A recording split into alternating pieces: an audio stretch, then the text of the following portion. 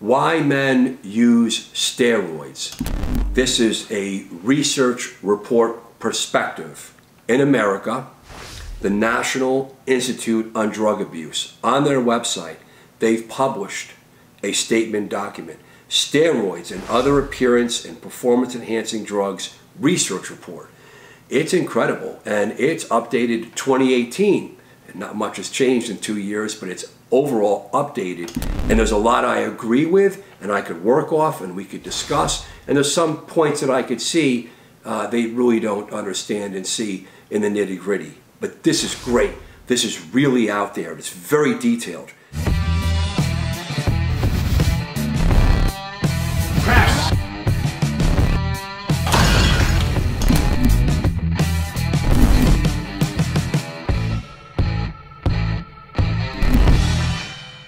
Right off the bat, on their introduction, they talk about that steroids are used mostly by non-athletes versus athletes. They get it. That's a big point.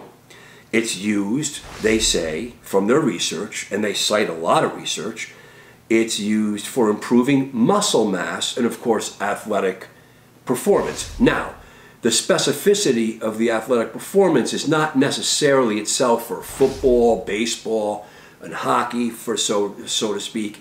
It's for overall performance enhancing, which is utilized in men that are not in organized sports. This is incredible. It's coming there. They're getting it. It's really true. They also say some of the highlights. These are the highlights. It can boost the user's confidence and, of course, strength. Realize that? That's coming from the Fed now in the research. It boosts confidence. Let's keep going. They also highlight that the user, when stopping the drugs, can cause depression. And often, they say, often leads to resumption in use. And they characterize this as a steroid use disorder. And up to 32% of men, young men, that get involved with using steroids can become dependent.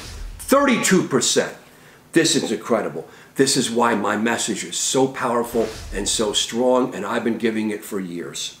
Of course, they discuss the usual head-to-toe side effects. They show that most steroids are used by men in their 20s and 30s. There also is adolescent use, which is growing and unbelievable. The research shows that some adolescents use steroids in part as a motivation and a pattern of their classic high-risk behavior, such as driving cars fast, drinking and driving, carrying guns, not wearing helmets on motorcycles, and other drug use.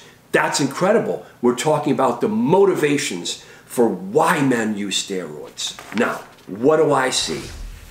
As a physician who has been working with anabolic steroid users openly for over a decade, I've experienced thousands of steroid users who have come to me and trust. In my experience, I found that men that are using anabolic androgenic steroids, they use it, and they're 99% non-athletes. These are not athletes in my clinic. Thousands, just like they said, the non-athlete. They're looking to increase muscle mass and strength. That's initially, that's the motivation for most men. Some men just do it because they're small and that bothers them and they want to get bigger. And is that pathologic? So they start it because they're small. I've heard men say, Doc, I maxed out 120 pounds at 5'10", 150 at 6 foot or so. They've ate food, they've increased training, and it's their genetic potential. So they took a sober risk. They realized that they're going to take steroids to gain weight. Absolutely incredible. Now, what happens once they initiate the steroid use? It's true. These men have told me, and I want this to come out, that they've had increased confidence and an increased perceived mood and well-being. Now, look at the studies they've talked about. There's alterations in GABA, central nervous system, neurotransmitters, serotonin, and dopamine. We know that this can lead to a low-grade high. It's not like cocaine.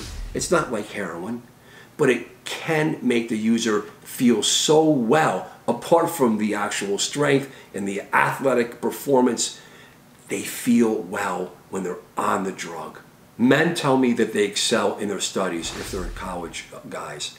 Men tell me that they excel at work and they get along better with their coworkers and they do better and they sell more things and they feel better. And of course, almost every single man enjoys the sex, the hypersexual feelings, that feeling of being confident and sexual. Not all men have that. And some men that have that, they go up to a higher level, and now you can start seeing where the interplay is. They can become addicted because you're on an agent, you love it, there's issues going on and changing in the brain, all these neurotransmitters, and then there comes the day you have to get off. And that's what we need to spend more time, more resources into understanding the research on this. Because what happens is they do get addicted. It's not like heroin and cocaine, but it's a low-grade addiction, and men want to stay on it. Now, my word to you is that if you're in your 20s, you've used some of these drugs, it led to enjoyment, and you come off, you don't feel well. It's a withdrawal. So men go on and they continue use. They can't get off. This is the scenario that we see, and they've stated it in the research. So I want to hear from you, please, if you're comfortable here, if you're comfortable. Why did you use steroids? Why did you start? What was your motivation? What did you do? What happened? Side effects? Where are you now? Are you blasting and cruising? Have you used PCT? Did it help? Are you on TRT? What's your age?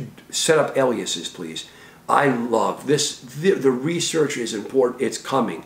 It's coming. It's not here yet. It's spotty. It's crude.